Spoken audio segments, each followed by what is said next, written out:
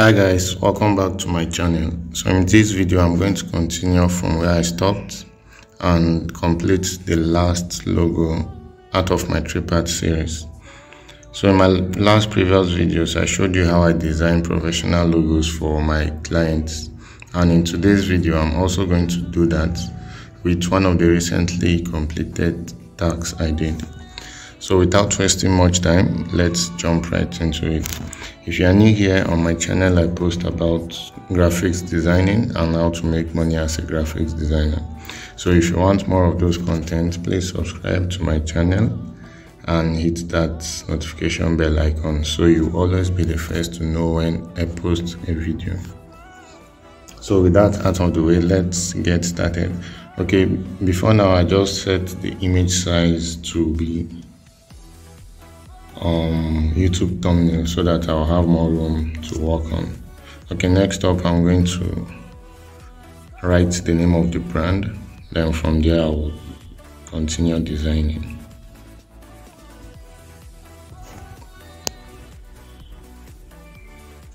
The name of the brand is backroomtech.com, which is a tech blog, a website a colleague is working on. So I'm just going to put this aside, then I'll import another tool as well. Okay, I'm going to import a color palette. Like I said, if the brand you're designing for doesn't have a color palette in mind, if they don't have a color palette in mind, you can do the work for them by researching colors that relate to the brand they are designing for. So for this I use this green and silver color. Okay, I'm going to start designing the icon first before adding the text.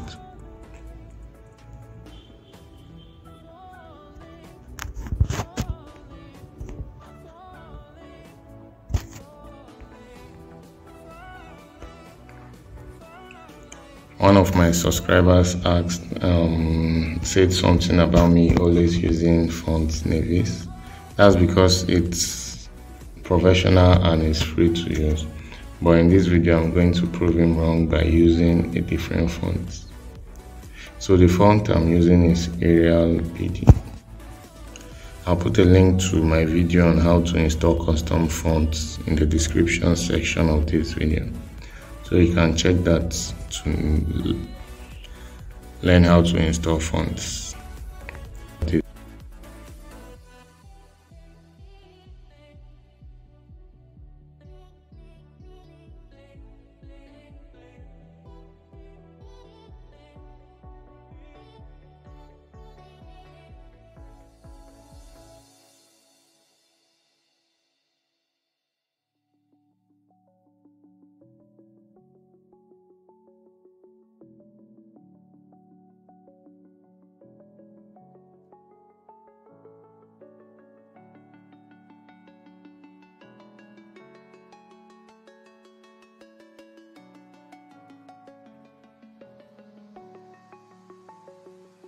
I'm alone, I'm a broken home. I gave you all the bricks that I own and know. Okay, I'm just trying to form an icon for this brand, and the concept I'm using is be without the other downside, because I want to use that to make another shape as well.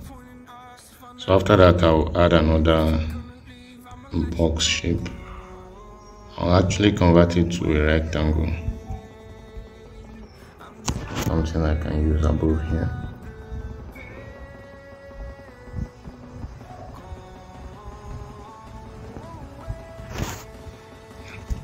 Then I'll change the color to be black.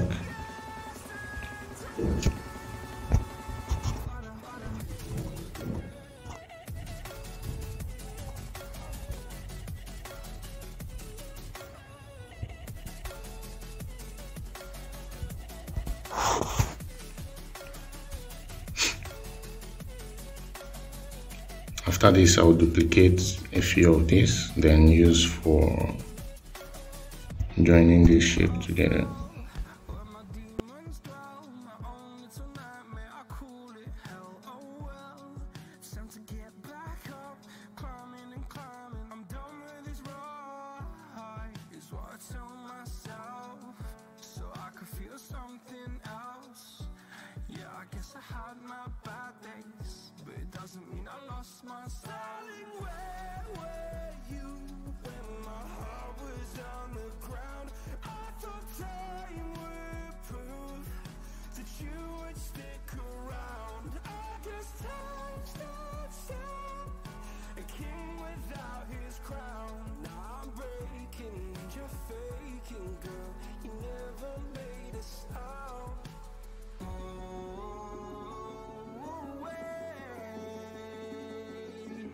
tired of the pain.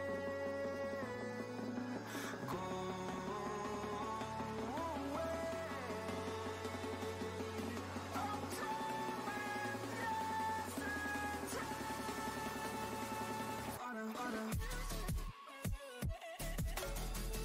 away. The reason I'm adding this white shape is because I want to form this shape, this dark shape you are seeing, and I need to erase the colors before I can do that.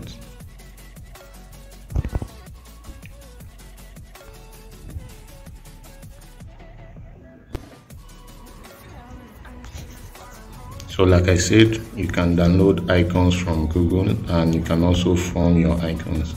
In this video, I'm forming the icons I need for the brand. So I'm going to erase color to get the main colors I want. Okay, as you can see, once you look at this shape here, you can see there are still traces of the white background on this, and in order to remove it, I'm going to add an empty layer.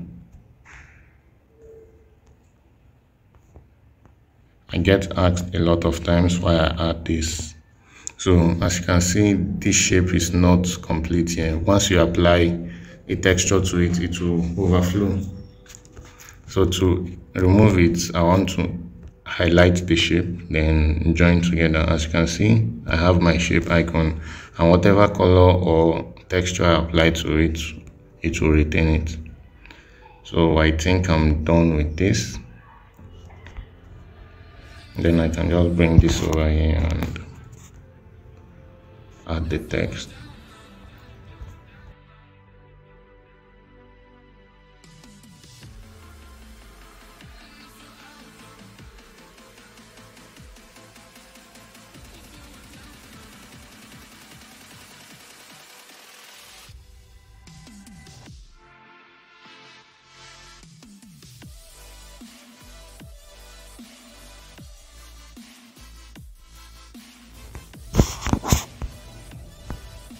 I'll put a link to download all the resources I used in this video.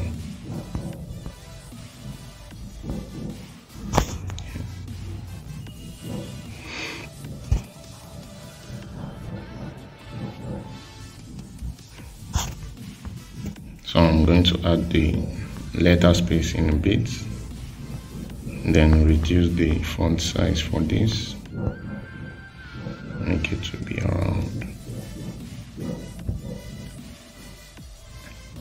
okay, I think 40 is okay for this. I'll increase this to maybe 80, and then this I will extend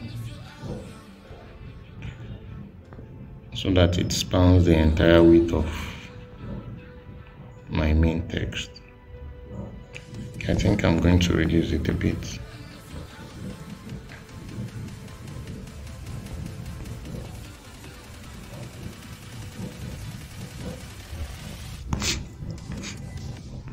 Okay, I'm done with this. It's just to apply colors to it, then apply my markup. As you can see, I kept this really simple. A little disclaimer, this is not exactly what I designed for my client. I had to remove some features I added just for the sake of this video. Okay, for the colors, I'm going to activate it, and I want to use a gradient for it. Then I use the color picker and choose my colors. So for this, I will use this.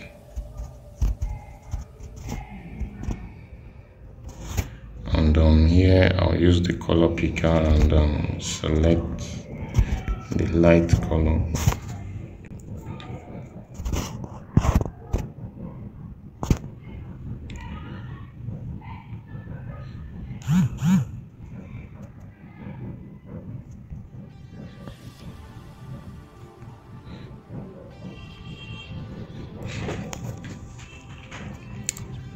Okay, next up I want to use the colors, change the colors for this. For this I'm going to use the color picker again, then choose one of these. I want to use 2 different colors for the text.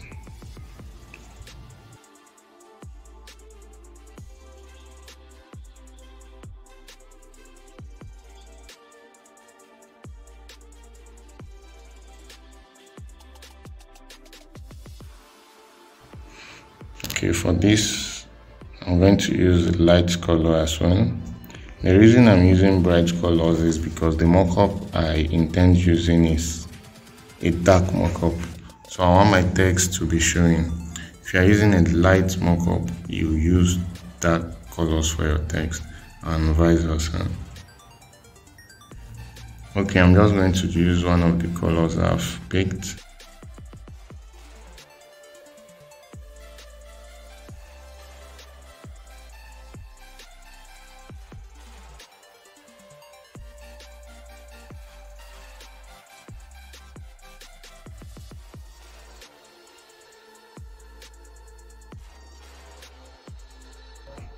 Okay, I have my colors now and I can merge all my shapes together.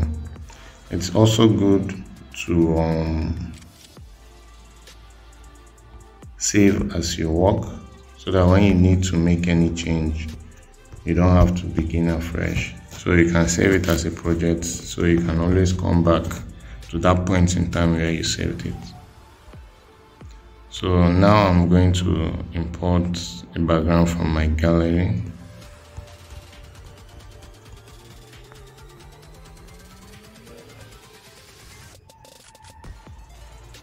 So this is the background I intend to use. I'm just going to import it. Then I will apply some effects to it. Pixellab there is an error on Pixellab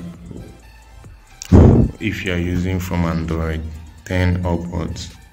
The emboss tool is not that effective, but you can always drag until you bring it up. As you can see, in my case I had to extend it before it worked. So I'll just complete the settings for this.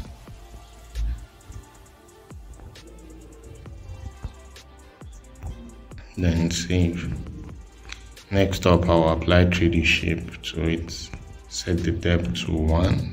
Then I want to make this a bit darker. Then lastly, I will rotate the y-axis to about 27 or so.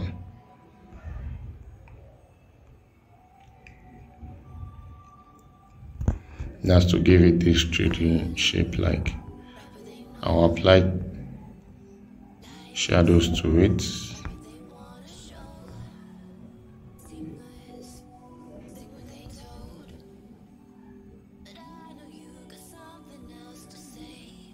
And set the offset to -3 and +2.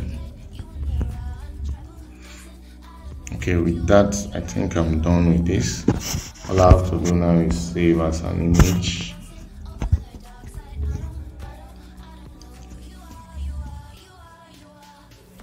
After sending it to the client can make any changes to it. If he doesn't like how it looks, you can make changes to it, but once you do your work well, I believe they are supposed to like it.